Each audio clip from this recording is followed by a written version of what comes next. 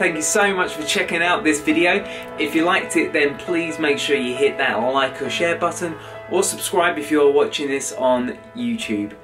I had so much fun on this shoot. I really just kind of was planning this shoot based around my very new and very cool toy, which was the where is it? There it is.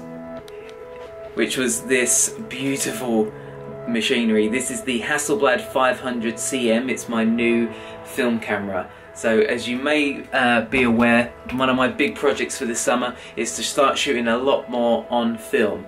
And it was an absolute pleasure working with Samantha Dorrance, and we had this really cool location. We were trying out some new products by Pixapro.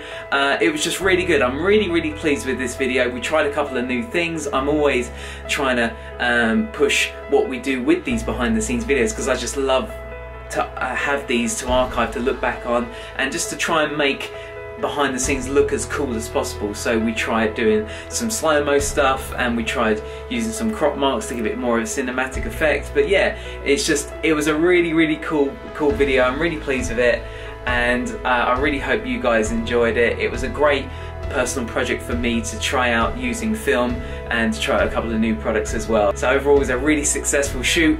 Really pleased for all the team involved. Thank you so much for all your help, and as always, I will see you again next time. See you later, guys. Bye bye.